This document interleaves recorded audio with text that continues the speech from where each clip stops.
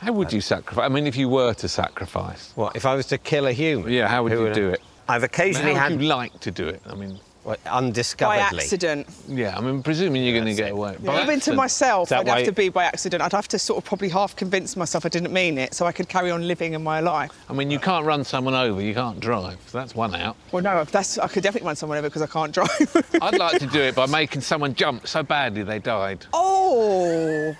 Let them die of... The biggest... Boo! Like, How high did he jump? The highest anyone's ever... Would that be a superpower, if you can make someone jump, and you make someone jump so badly they die? Or at least they're incapacitated. That would definitely be a superpower. Yeah. I mean, I'm not sure it'd be hard to structure within a story because it's so quick. Yeah, and there's this immediate thump, thump, another one dead.